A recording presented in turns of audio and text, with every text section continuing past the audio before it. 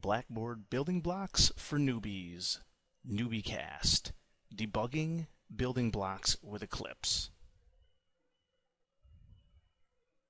In this screencast, I'll show you how to turn on debugging on your Blackboard development server. I'll show you how to enable Eclipse to talk to your Blackboard server, and then finally how you can debug your building block projects inside Eclipse. Okay? Let's get started. As you can see, we're looking at my development environment server, and I have my copy of Eclipse Helios opened up. I have my project, the B2 Quizlet project, open, and I have some pages ready and available as well. I also have a browser open, and I've logged into Blackboard Learn.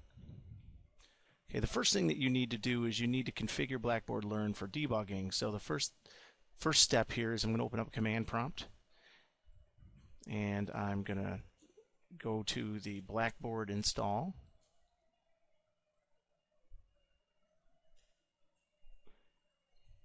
Config folder. And inside the config folder, there's a bbconfig properties file. You see that right there? I'm going to edit that. Okay, with the big bbconfig properties file open, we need to find the Tomcat debug setting. So let's see if I can find this here.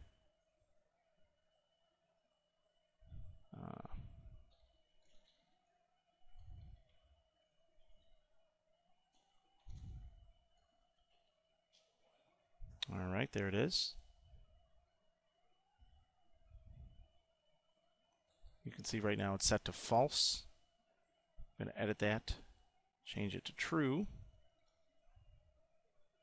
By the way, you also notice here that in the JVM options, it says 2222. That's the port on which the Tomcat debugger is going to listen. Okay, so when I'm done, I'm going to close this, save it, and then I'm going to run push config updates. And this is going to make the changes to the configuration files, and then it's going to stop and restart the Blackboard services. This takes a bit of time, so we're going to pause it and come back when it's all done. Okay. All right, it looks like that process has completed, and now before you go back into Eclipse here and try to attach to the debugger, the first thing that you should do is make sure that it's running. So let's do a netstat an, and let's try to find the listening port, which, as we saw before, was 2222. So, okay, there it is. It's listening on that port, so we're good to go. All right, let's close this up and head back into Eclipse. Now, when you're in Eclipse, what you'll need to do is go to Debug and Debug Configurations and Remote Java Application and add a new configuration. Here you should browse for the project you want to debug. I'm going to debug my Quizlet project, and I want to change my port to 2222, and I hit, let's save it, and then let's hit debug. Okay, it's launching the debug config down there. You just kind of saw that happening. All right, we're ready to rock and roll. So let's go back to Blackboard Learn, and let's load. Whoop, we have to set a breakpoint here. So I'm in About JSP. Let's pop a breakpoint right here. Let's put it on a line above it.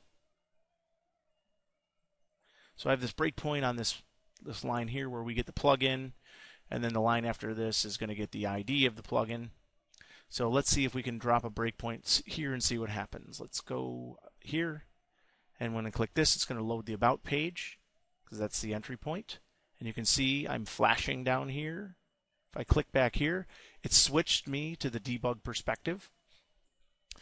This is a little messy because the screen's small, so let me move this around a bit, make it a little better. You can see I was dropped right on my breakpoint, and over here I can inspect my variable states. I can see my request state, my response states, and I can step into or step over. I'm going to step over this, and now in my variables I should have a P, which is my plugin. I can take a look at this, and I can continue to step on over if I want. And I can, when I'm done and I want to just continue running, I can hit resume. That finishes loading the page. So you can use this to set breakpoints. You can inspect variables along the way.